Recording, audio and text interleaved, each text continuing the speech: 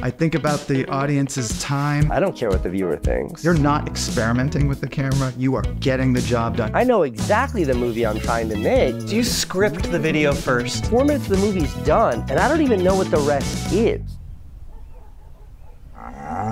Ready to go at all times. So I just want to point out, we're a minute 25 in, and there's like 4 stop motion shots. There's switchback pans. Literally, there's probably like, I don't know, 20 cuts. Way more than that. 40 Way cuts. more than that, yeah. I mean, we're a minute and a half in. A minute and a half is, 24 times 85. Do you know what your average cuts per second is? No, but I think fast cuts and chop, chop, chop can get really annoying. I think it was cool at one point in time, but I think it's really annoying. So my goal is to have you never notice the cuts. What I admire about your videos, and what I think is separates your videos from literally everybody else's on That's YouTube. very sweet. Thank you. 15 seconds of silence.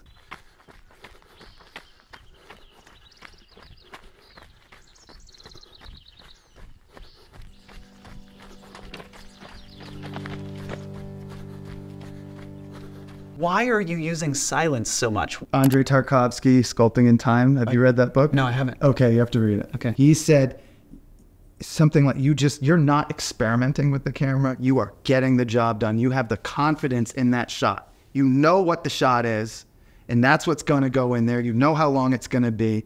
And the experimentation might be with the performance or so forth. There's some little tiny tweaks in there, and I think it was just be confident this is what the shot is, be confident what this movie is, and be confident that you're hooking the audience so that they care. What proportion of all your shooting do we see in the final video? If it's a video like I'm making today, where it's just me and total control, you're seeing I'm hyper efficient, 60, 70% of it. Even like when I'm flying my drone, I set the shot. Once the shot is locked, I click record, stop. Like, I hate it when people let the fucking camera roll. You really learn to shoot when you're editing. And there's all this fat and noise, and I don't want to sift through that. I know exactly the movie I'm trying to make. So hyper efficient. When I was growing up in the 1990s, young people almost never talked about politics or political issues. Do you script the video first? Basically, not 100% of them, but almost all. And then you speak it through. You hold up a mic and you basically monologue. Yes. Boosted Board, the company, went out of business right around the same time. When you're telling a story to camera, do you write out a paragraph of what you're going to say? Ever. And how much do you think about what you're going to say before you say it? You don't. You don't write it out. You don't plan it out. No. That's how Casey and I used to work when we were doing the TV series. Wait, where you wouldn't come up with the whole plot structure beforehand? I wouldn't have like the hook at the end. I wouldn't have like the irony at the end. That's like the plot point too, like that brings you to the conclusion. I was 4 minutes into editing a video. That'll probably be a 6 or 7 minute long video. And I'm 4 minutes into the edit, and those 4 minutes are complete. So 4 minutes of the movie's done, and I don't even know what the rest is. How much do you think about audience when you're making stories? How much are you thinking about the successful transmission of the feeling versus enjoying being in the flow and doing your thing and making art for yourself? It's kind of like, that your conscience voice, it's very quiet, and it just kind of tickles you. I think about it like that. Like little, and it's very detailed little things. It's not big picture stuff. Big picture is just like, well, if they don't like this, it won't get enough views and I'll go poor and that'll be the end of it. But for little things, I'm very cognizant of, okay, if this 2 seconds doesn't need to be in here and 1 million people watch it, that's 2 million seconds I've wasted of human beings' time. Every frame has to embody, for me, like a level 10 amount of interestingness. If it doesn't, I'm bored when I'm editing it, and I don't care. And if I don't care, then how is anybody else? I just don't care.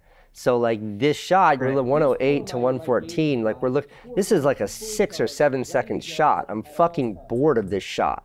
Make it interesting. And so for this last video I did where I drove up to Montana to get the engine switched out of my truck. There was one shot where I'm introducing that the engine overheats, and that's why I'm getting a new engine, one of the reasons.